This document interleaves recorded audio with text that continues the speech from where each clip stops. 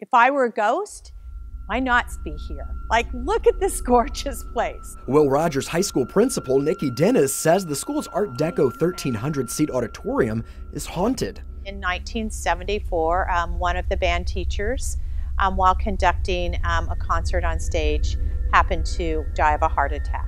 And although the custodians say they've heard and seen things in the auditorium over the years, the principal says she hasn't. But that doesn't mean she's a skeptic. There are times when I've been in the building where the hair on my arms stand up for a minute. The Brady Theater downtown is also believed to house the spirit of Italian opera singer Enrico Caruso, who died in 1921, and possibly the spirit of a worker who died after falling off a ladder. Down the street, a country western star named Bob Wills and two female spirits are said to roam the halls of Kane's Ballroom.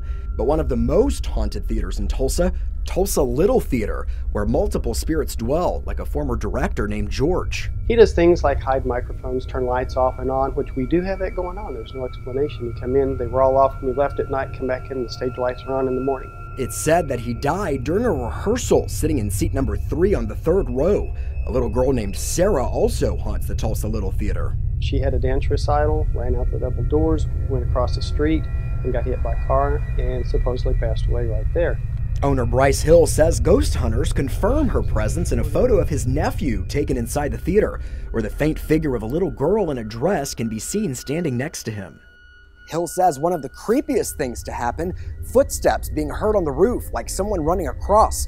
The only problem, there's no ladder or stairs for anyone to possibly get up there. That really freaked everybody out. The place kind of vacated really quickly. Still in all, these spirits seem to be good and are just part of life for these performing arts venues across the city.